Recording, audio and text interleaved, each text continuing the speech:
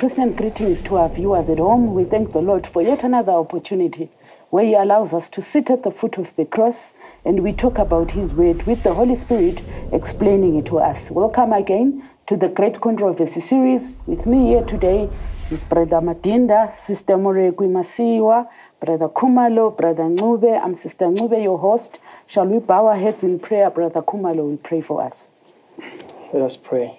Our merciful and gracious Father who is in heaven, we thank you so much for having graciously granted us traveling mercies, and you have gathered us here to discuss about the great controversy. And we know that the controversy is between you, God, and between Satan. So we pray that you venture us as we will look at this topic, and let nothing disturb us, and let this presentation be done, and let this discussion be done with success. We pray to you, Father, asking for your guidance. In the name of Jesus Christ, our Savior and soon coming Lord, we pray. Amen. Amen. In chapter 1 of this series, we're discussing the fall of Jerusalem. And Jesus, in the second chapter, is about to leave and go back to the glories of heaven. Now Jesus, with his divine eye, looks at the trouble and the persecution his children are about to have in his absence. He looks at the trouble that his disciples are going to have in his absence, and he gives them words of courage, telling them he shall leave the Holy Spirit with them. You see, chapter 2, the heading of chapter 2 says persecution in the first centuries. I think as we venture into this chapter, one thing we need to realize and be certain of is that the followers of Christ must tread the same path of humiliation, reproach, and suffering which their master trod. The enmity that burst forth against the world's Redeemer will be manifested against all who should believe on his name. It is something we need to know, that before you even try to believe in Jesus, when you believe in Jesus, you will suffer the same sufferings that he himself went through. I think it's something beautiful we need to recognize as we venture into this chapter. Just like Christ says, you share in my sufferings, we share in his glory, no cross, no crown. Yes. Now, these persecutions begin under Nero, about the time of martyrdom of Paul. We'll remember the Paul of Tarsus. Yes. During his martyrdom, furious were the persecutions of Christians at that time, and all of them were to follow in the footsteps of Christ as they prepare to send the gospel across the world, that Christ had already sent them before he left, going into this world. You know, when you actually look at it, and then when you read the New Testament, you see that the believers were actually warned about these persecutions as early as Jesus. He told them that as he has been rejected by the world, so the world will also reject the followers of Jesus. And when you look at it, you will see that when Jesus Christ dies, and then he resurrects and then ascends to heaven and leaves his disciples. And then when the Holy Spirit comes and then they start preaching the gospel, we see in the early chapters of Acts, such as Acts chapter 4 to chapter 5, that the disciples, Peter and John, were actually starting to be persecuted by what? By the church leaders, the Pharisees. Because when they preached the gospel, they were not hesitant to actually point it out that it was actually the church leaders, the Pharisees, who persecuted Jesus Christ, whilst they were working hand in hand with the Roman Empire. So we see that actually the persecution started very early, but we see it intensifying when Nero takes over. In fact, it was foretold before them that there will be a persecution. They will be persecuted. I remember when they persecuted Stephen. Stephen was the first one who was persecuted, was stoned because of the truth. In fact, the word persecution, it defines that it is to destroy the message that is contrary to your message. So they destroy them because of in fact, they were not destroying per se the apostle, but they were destroying the message that they were carrying. because it was the continuation of the controversy. I want to hasten to add that I want us to take note that persecution comes as a result of truth being preached fiercely. Exactly. And then the devil realizes, should truth be allowed to continue moving at the rate at which it is going, a falsehood and paganism will be made extinct. It will be unheard of. The world might as well attain its purity. Yes. And then the devil goes out to persecute the children of God, so that he hoped by fear some would withdraw and be afraid and choose to preserve their lives. Okay, when we are talking persecution here, we are talking a serious measure of persecution, in the sense that some of them were put in amphitheaters where lions would be set out to come out and devour them. That's how bad it was, so that everyone who saw what was happening on these podiums would be scared to go out and profess the very truth of the Savior. Yes. The title of the book is The Great Controversy. Just that title itself, it paints a picture. What is a controversy? A controversy is a conflict. It is a divergency of views. And here in this book, The Great Controversy, we are talking about the conflict between good and evil. So why persecution? It's evil warring against good. Yes. And when we see the vengeance with which the enemy goes after the people of God, that is when we get a glimpse into how serious this conflict is. In fact, what I want to add to what she was saying, when we read the book of Revelation chapter 12, verse 17, it says, I like to put in Xhosa man, yahamba inamba yayolwa nabangcwele abagcina umthetho kaThixo abanobungqina bukaYesu. That is the reason people were persecuted. Banobungqina, they have the testimony of Jesus. They keep God's commandments. Yes. So God told them that they will be persecuted because of that truth. When people are being persecuted, it's actually an attempt of destroying the message that those people carry. You know, when you look at it, I like the definition in Merriam-Webster's dictionary. It says something that is done, defining persecution, something that is done to prevent possible harm or trouble from happening in the future. So when you look at it, I read the book, and then I discovered that, you know what, actually the persecutors are doing what they are doing out of fear. What do they fear? They fear that, you know, the teachings that are being taught by a certain group of people actually contradicts our teachings, and they are gaining more influence than the influence that we have. So we fear that our teachings will go extinct, so that their teachings will actually take over. So when you look at that, you know, when they were persecuting the Christians, when these people persecuted them, they were actually trying to suppress their message, so that their message will not actually destroy their message or destroy their beliefs, because they never believed in it, but they also did not want anyone from their ranks to be converted into Christianity. I want us also to look at the fact that when we're talking of Christians here, we are talking about the early church. The church that Jesus left when he was going to heaven. These people were imbued by the Holy Spirit. They were unstoppable. Yes. Nothing could be done to stop them. They never feared for their lives. At that time, I want to suppose they were so true to the words of Paul when he said, to live is Christ and to die is great gain.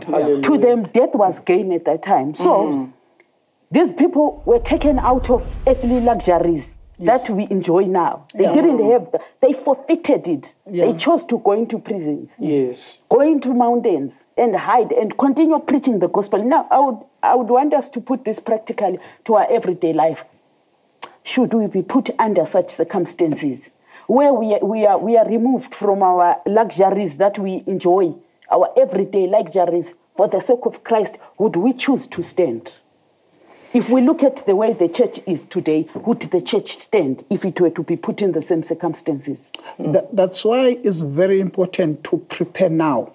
so that we can be able to stand when those things come. Exactly. You see, the reason why we try by all means now to take step by step to sanctify ourselves so that we can be able to stand. Exactly. Because if we don't pray now, God now is in his holy place where he's sealing his people, those who sigh and those who cry for the things that are happening. So not just those who see and watch and do not pray. You see, these people were prayerful. These people were allowing the Holy Spirit to control them. So the people who can stand now, and the same persecution is coming in future. You see, yes. And the devil saw to it that when he was persecuting those people the way he was persecuting, instead of gospel to go down, it multiplies. Because of their persecution, they were scattered everywhere and preached to every corner. So that's why they were able to stand, because you remember, they were waiting for the Holy Spirit. After waiting for the Holy Spirit during the day of Pentecost, they started the gospel. The gospel started, and they preached the gospel to all world because the Spirit of God were in them. But if we as people, we don't want to repent and leave everything that separates us from God. When you read the book of Isaiah chapter 59, the arm of the Lord is not too short to save, but he's not too safe to save. But at the same time, he says that it is your iniquities that separate me from, between me and you. So if we leave those things and live the righteous life, the Holy Spirit will be in us and will be able to stand. I just want to add to what Madinda has just said. If we are not really true to God, and if we don't get to a point where we are fully committed to the cause, we will not be able to withstand persecution, because the things that these early Christians went through were horrendous. They were horrifying.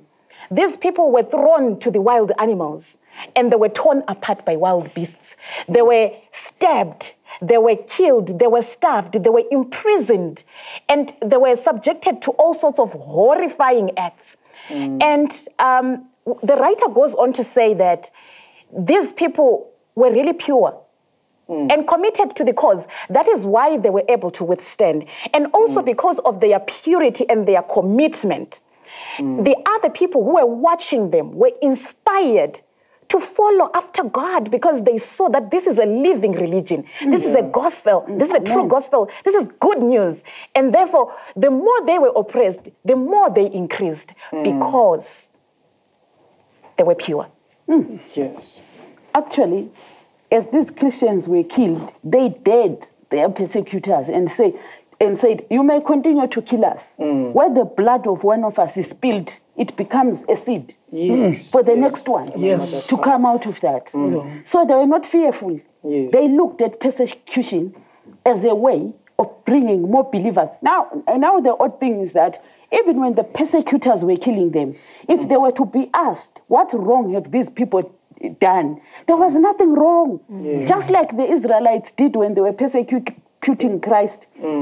What has it done wrong? Nothing. They couldn't put their finger on it. Same applies to this early church, pure as they are, forging ahead boldly against all odds. When their persecutors were asked, what have they done wrong? No one could find fault in them. Yes. Also, I just like how Paul puts it in Hebrews 11, when he said, and I quote, destitute, afflicted, tormented, of whom the world was not worthy. They wandered in deserts, in mountains, and in dens and caves of the earth. And then when you read that entire chapter, you also find a passage where it says, when they were actually suffering, they never asked for deliverance, because they hoped for a better resurrection.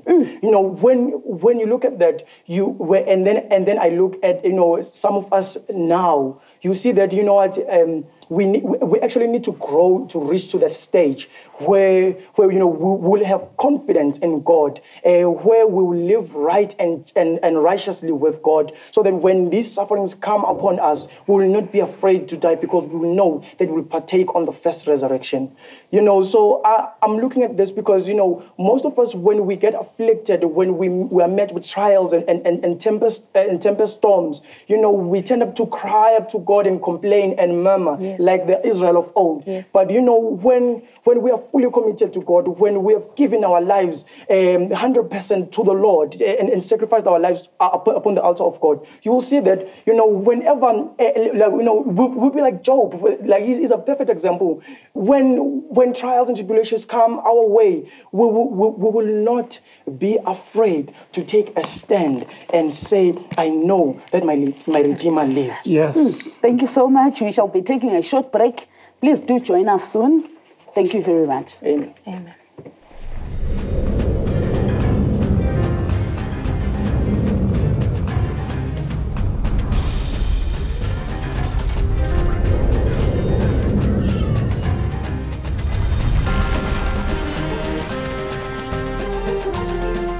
Welcome once again. We are discussing the persecutions of God's children after Christ had gone back to glory. I want us to understand that we are dealing with a group of people that were not fearful, the group of people that understood they were victorious in Christ Jesus. They had been given guarantee by the presence of Christ around them. Remember, they saw Christ healing the sick amongst them. They saw Christ being crucified, resurrected, and going. So this is a group of people that understood very well their Savior is going and he shall come back for them again. These people were not afraid. Why? It's because they were following in the footsteps of Christ. Yes. When you read the book of Romans, chapter 12, command, chapter 12, ithi ngenxa yovuyo olwalubekwe phambi kwakhe wawudela umnqamlezo. So akuba kuwe uKristu uyayidela lento iphambi kwakho ujonge uvuyo lungapha kwayo. So because of the joy that was put by Christ in them, you see, these people were not afraid of the persecution, although they were a man was falling before another man. Instead, they were raising others and others and others until the devil tried to change another strategy. Because by killing them, he was spreading the gospel himself. It's a very good topic that we just introduced, how the devil changed the strategy. So the devil realizes that the more I use the sword, the brighter the gospel shines. So the devil realizes that I'm not against the people, I'm against the gospel, the heart of the message. So he says, I will change a strategy. I will infiltrate the gospel. Because when I persecute them, the gospel shines brighter. So let me suppress the gospel. So what does the devil do? Instead of killing them by the sword, he introduces the standards of the world into the church. And now the church is aligned with the world. We hold the standards of the world as the standard of the church. The gospel is now diluted. But what do I mean? Instead of him persecuting the church with the sword, he says, I will let adultery infiltrate into the church, and there will be a church of adultery. There will be a church that is against God. Instead of using the spear, what does he say? I will introduce the LGBT community into their church, and no one dares mention these truths because we have took the standards of the world and we have made them the standard of the church. So now we are still persecuted. Mind you, we are still under persecution, but he has changed the strategy. He is not using the sword or the spear anymore, but he has infiltrated the church and has diluted the heart of the gospel in such a way that the reason why there is no persecution, it's because the world has got nothing to persecute. How can you persecute someone who holds what you hold? Our standards are now the standards of the world. So the world has nothing to persecute. And the devil does not fight with anyone, but is fighting with those who keep God's commandments and have the testimony of Jesus. Revelation chapter 12, verse 17 says so. I will destroy this sect that keep God's commandments, that lift the standard of the gospel. So in order for us to be able to to lift up the standard of the gospel, we must be not fake Christians, but we must be true Christians. Live what we preach so that we can be able to stand. And then, how did the devil dilute? When you read Revelation chapter 12 again, he says the serpents take out with his mouth water to destroy the woman. What is the water in Proverbs? Are the people. So the devil bring people that will dilute the truth, the message. And now you find each and every pulpit is no longer the present truth. No. But we preach now. We've got, in fact, we've got motivational speakers. Instead of You preachers. see, instead of preaching the gospel and bringing the gospel, that will bring the truth to the people so that the people of God can stand. But today we've got the motivational speakers that will encourage the prosperity, all those things. You see, it is not about prosperity, but it is about knowing the gospel and to stand in future. You know, this change of strategy actually intrigues me. Okay. So it says that the enemy realized that putting them into prison, killing them, and doing all that he was doing was actually like adding fuel to fire. So now this change of strategy is very insidious, and it is very sneaky. And the writer writes here, and she says, now the church was in fearful peril. And she says now the danger was more than it was when the church was being physically abused. And I just want to build on to what the previous speakers have said. And I just want to pose a question and say, do we realize that this is the situation that we are in? And now that we have realized it, how are we coming up to fight this new persecution? That's a question, and that's food for thought. This new strategy of Satan, you know, when he's first introduced in the book of Genesis, chapter 3, when he chooses his subjects, now mind the subjects, when he chooses the subjects, when they describe the snake, they say the snake was a cunning, very cunning animal. So now when Satan chooses his subjects that are going to perpetuate the lies, that are going to spread the lies, his lies, he chooses the very best of the best. He doesn't go for mediocre people who do not know what they do. He chooses the smartest people, the intelligent people, to do the work for him. So now when you look at that, you will see that, his form of deception is that he tells you the truth. He tells you the truth, and then he attach to the truth just a small portion of lies, right? So he just put lies there. So when it is presented to you, you see it as truth, because it encompasses a lot of truth. You fail to see the lies in it. So that is what I just wanted to put it out there. That there are lies, but those lies are not easy to see. They're not easily manifested. So the way for us to fight this kind of persecution of bringing lies mingled with truth and being taught as truth is that we know what the truth is. In order for you to be able to spot the fake, you must know the original. Amen. So just go to your word, study your word, know your word, so that when false teachings are being presented, you can just easily spot it. No, that is not what I read in my Bible.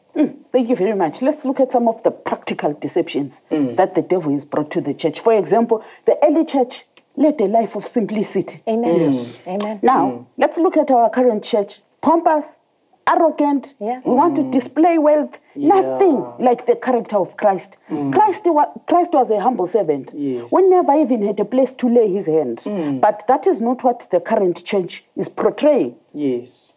We look at the other ways that the devil has diluted the gospel in the church. For example, when it comes to times of offering in the then church, people would display what they'll be giving for offering.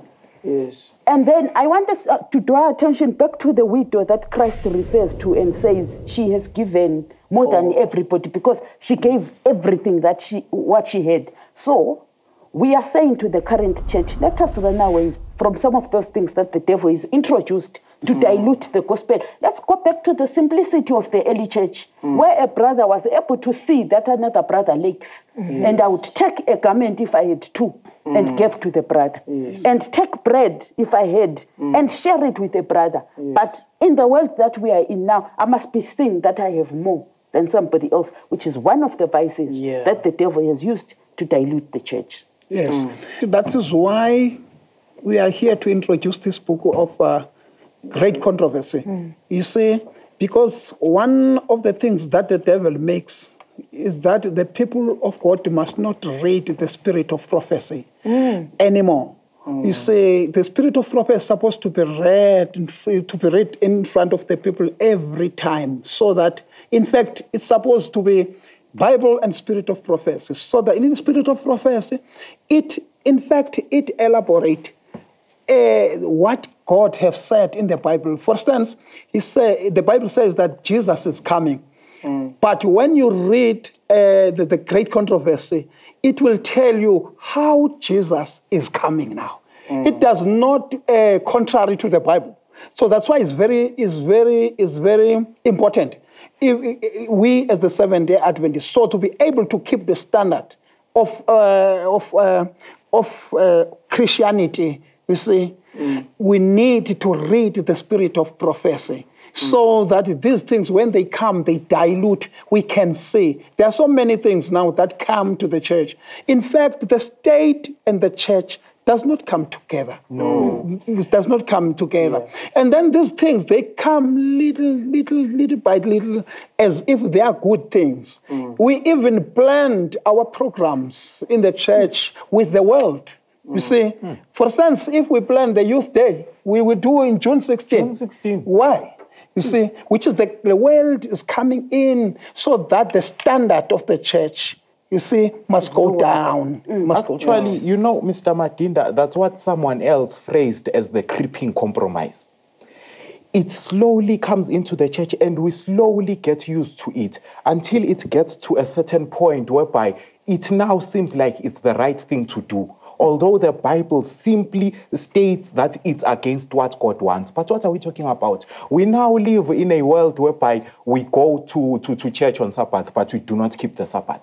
Yes. We have made it's now more important to us for you to see me at church on the Sabbath, but as soon as I get home, I start doing things that I'm not supposed to be doing on the Sabbath. We are now a church that is okay with liars. A church that breaks the commandments of God, but they don't see that they are doing it because it has came into the church little by little, and it gets to a point whereby we praise each other for breaking the commandments of God. Yes. We praise each other. We have let these creeping compromise to come into the church, and they have infiltrated the church to a certain point that we don't even see it anymore. We now see it as something normal to break the commandments of God because we have let these creeping compromises come little by little until they are now a huge deal and we can't even realize it. You know what the Bible says about the Holy Spirit? It's like the matter of the Holy Spirit. He tells you not to do something, but the more you do it, the less you hear him. The Holy Spirit has been trying to guide us into certain truths, but the more we have ignored him as a church, we are now even failing to hear him at all. When you look at it in the context of the book, you'll see that as they were persecuted physically, okay, so these people were, they were living in fear. They were being hunted down like animals. They left their homes to to find refuge and stay in caves. But when when you continue to look at it as the creeping compromise comes, as now the Roman power now claims to be converted to Christianity and calls them in to be joined with them. And now what they do is that most of Christians buy into that and actually join forces with what now with this papal power, or actually the Roman power that professes to be converted into Christianity, and then now they share with them in their paganism. And when I look at that, I see I see that thing as very dangerous because, sometimes when we are faced with perils, sometimes when you are persecuted, we are tempted to what? We are tempted to exchange, to actually sell the truth for what? For peace and safety. We exchange, you say, you know what? Just give us peace. We will give you the truth, and then you can trot it down underfoot if you want to. So that so long as we are safe, we are okay. We don't no longer,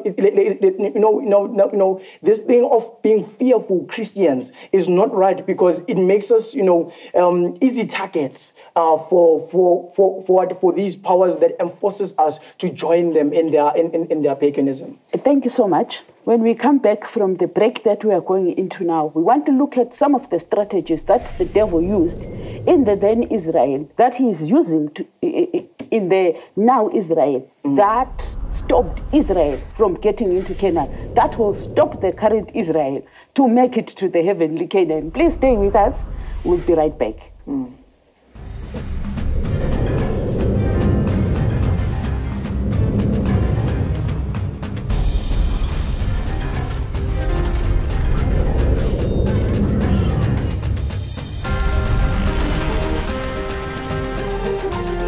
Welcome once again. We are still discussing the issue of error creeping into the church and therefore causing the church of God to err. I want us to look at a scenario here. When the children of Israel left Egypt going to Canaan, they reached the borders of Jordan. And a prophet who was said to be a prophet of God, Balak, is asked by a heathen king with some worldly favor and gain to go and curse the children of Israel.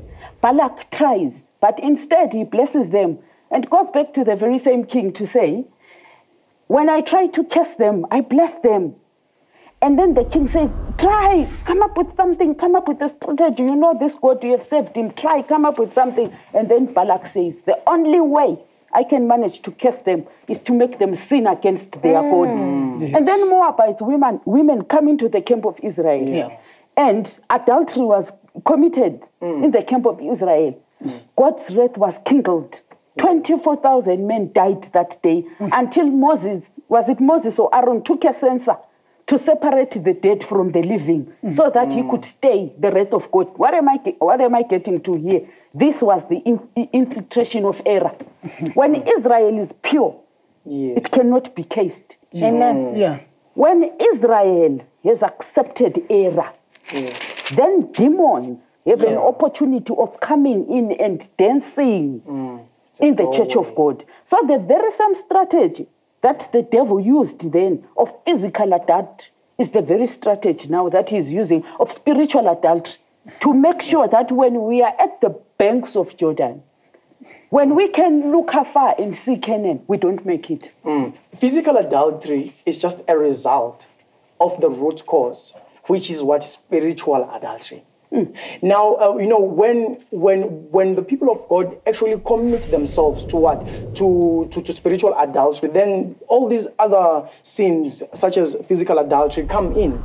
Because when you look at that scenario, you will discover that they were worshipping where? At Baal Peor. They were worshipping the images of the Moabites and the Midianites. They were worshipping the Baal Peor. So as they were worshipping, then these women came and seduced them so that they can what? They can sleep with them. And then by that, the wrath of God was kindled. So when you look at this, I like the story that you brought up of Balak. Because when you see Balak is actually the servant of God. God speaks to him so that he can do the things that God tells him to do. So now, when you look at that, we see him now being what now? Being called by who? The king of the Moabites, Balak, to come forward and curse the children of God. So now Balak, what Balak is doing is actually employing the children of God to curse the other children of God. He is what now? He's making the church fight with each other.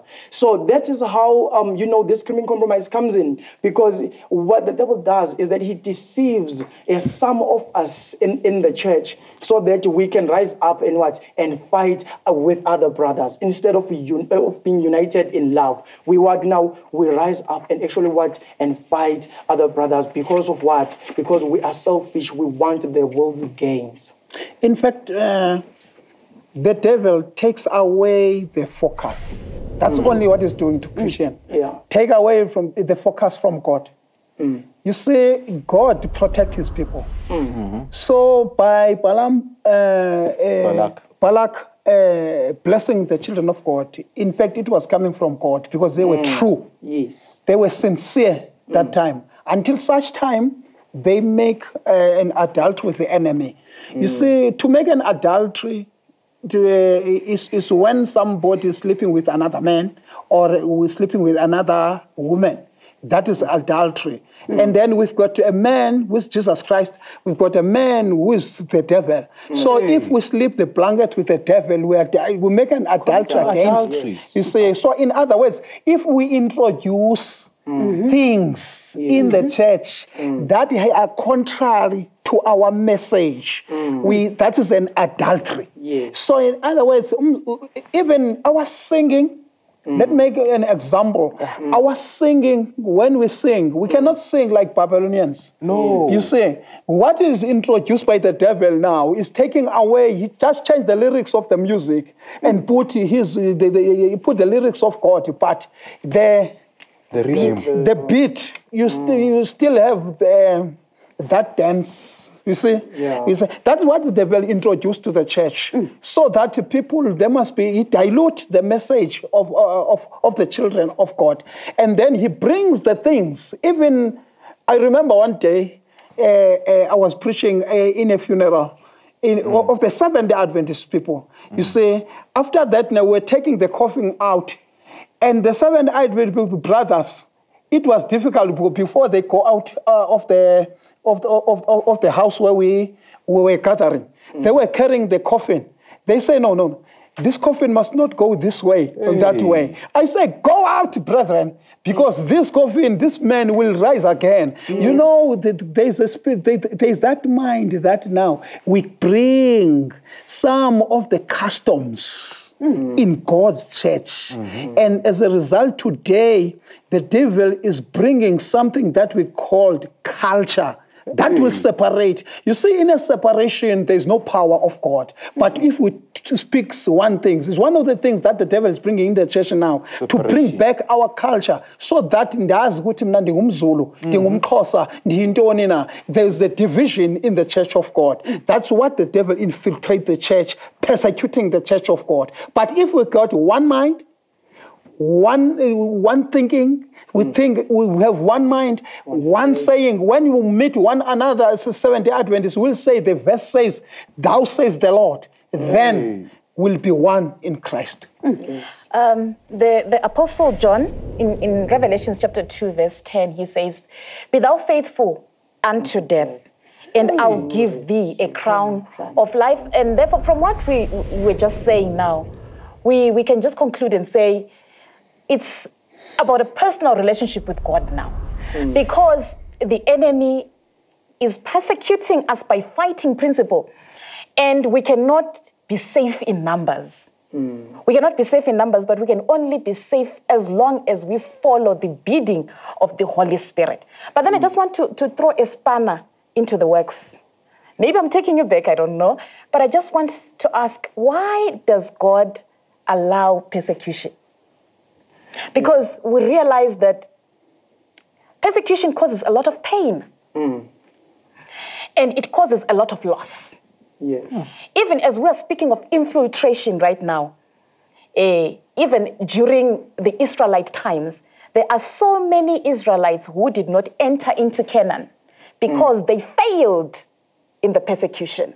Yes. So Moses writes in Exodus chapter 15, verse 3, and he says, the Lord is a warrior. God is a warrior. The Lord is his name. So why does our warrior allow us to go through these difficulties? In fact, to answer that question that we asked, why God allowed this persecution to happen? Because God can protect anything to happen. You know, when you are true to God, you are a trusted one. Yeah. And God is sure that even the devil cannot destroy you. Remember Job? Yes. He was in big problem. But God allowed the devil to come to, because he knew the heart of Job. He cannot change because of the troubles that he have. He's going In through. fact, in a crisis is where God is shown his power. Exactly. In any crisis, God show his power so that the nation can know, can see him through the person who is persecuted. You see, today we are reading about those heroes that were persecuted today.